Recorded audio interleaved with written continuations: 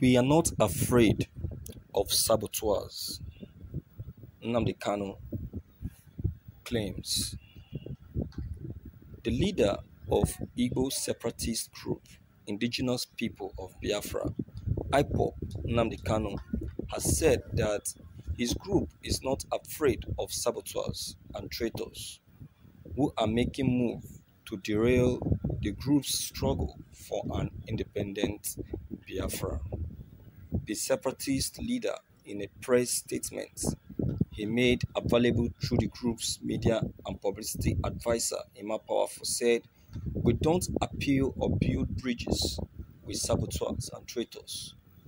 To us, they are as irrelevant and inconsequential as Euro errats on 3,000 naira data stipend a week." He also warned any member who sabotage the efforts of the group of total expulsion and punishment from the group.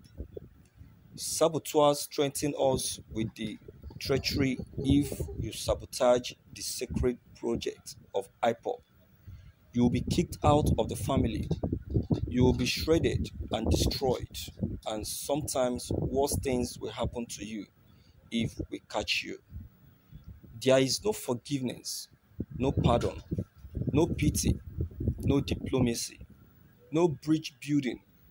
Once you are out, you are an outcast forever. Form as many useless pro-Biafran groups as you like with help of DSS or Ohanese. Gossip as much as you like with your multiple fake accounts. You will never be allowed back in. We allow petty saboteurs to keep coming forward because it makes it easier for us to destroy them. The more dangerous ones are those in our midst pretend but working for the enemy. Any IPOP appealing to online traitors to stop hating Kanu and IPOP is mentally weak. IPOP was forged in the heart of battle and purified in the furnace ceaseless confrontation for 8 years. Bridge building with traitors is for the confused and unfocused. We are IPOP. We conquer and subdue our enemies with overwhelming evidence and incontrovertible proof. We drown them in the pool of truth. We love trouble, enmity, and confrontation because we believe and know that enemies within and without are good for us. The same way a good immune system can only be built by the body confronting viruses and bacteria on a regular basis. We are arrogant, yes, because IPOP is the best there is in the whole world, an unarmed group that broke a country with nothing but truth. If, as a frontline activist, you mistakenly think that our love and praise of your work for Biafra means we are gullible and can be divided, then we show you who we are. Any day you step out of line, you are toast. We would sink you because many have died, imprisoned and tortured for this Biafra. We are like the vulture. We have no friend. We have no enemy. We only love those that pursue Biafra in truth and honesty. Once you deviate, then it's bye-bye, no matter who you think you are, Kanu stated. Thank you for listening to this news. Yes, Biafran is a steadfast and courageous group that fears no attack. So it's very, very clear and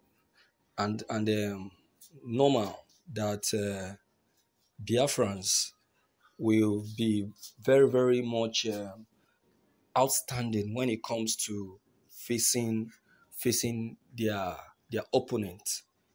They have been in this struggle for years now, and they have been defeating. Um, Left alone the war in 1967 between them and Nigeria, if not for the helping hand that Nigerian got from the international organization, believe you me, Biafran would have been able to defeat Nigerian times 10. Understand? And the support that Nigerian got from the Russian Russian country. In fact, Nigeria was just privileged by then. So Biafrans giving you their words and saying this to you, that what betide any saboteur or saboteur to say that will be against Biafra, it means that they meant what they have said. Okay, so I will say at this juncture that it is better for whosoever that is coming in challenge of Biafra to get himself prepared, because Biafra on their own side, they are very much ready for any challenge that is coming to them. You understand? And that is why they are giving and sounding it as a note of warning, especially to the Amajuris relocating to this eastern region of Nigeria. You know, so it will be of their own good interest to listen and then keep to instructions as earlier given by the Biafrans. You know, Biafran is a republic that keep to its words. They keep to their words. You know, okay. Let's look at the decision made by the IPOP leader Nnamdi Kanu, and how he took that bold step to take it up to the international community in US. See how he took up the case of Biafran to the international community. See the challenges. See how he tabled it before the international community, and see the move the international community took as immediately he tabled it before them. That is to let you know that Biafran themselves, they are very much set and ready for whatever that is coming before them.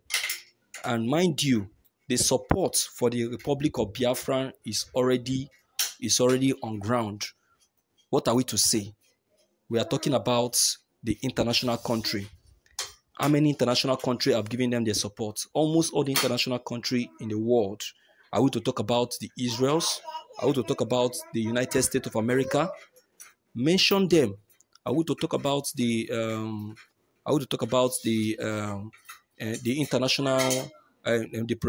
international the international organizations, unlike the United Nations, European Union, the UNPO? Mention them as many as possible. You know, they are much. I get what I'm saying now. All these people have recognized the republic, and they have even endorsed them. Not quite long, the United Nations and European Union endorsed Biafra. You understand? So what are we saying? So I'm saying this so that you get to understand the reality behind the actualization. The actualization. So my viewers, without much to say, I will tell you that the Republic is set for achievements, and no matter what, we are saying that whosoever that is behind the challenge for the Republic of Biafra, or whosoever that is against the actualization of the Republic of Biafra, should desist. Because the Republic is already at the verge of actualization. I don't know what will be the reason why we'll be against a republic pursuing its republic. I don't know why. To me, I will see it as a sign, as a sign of greediness and selfishness. The selfishness of this country is what has denied these people from achieving their goals. So, my viewers, with no much to say, I will say that let us stick and do as instructed by the Republic of Biafra in order to avoid any further violence.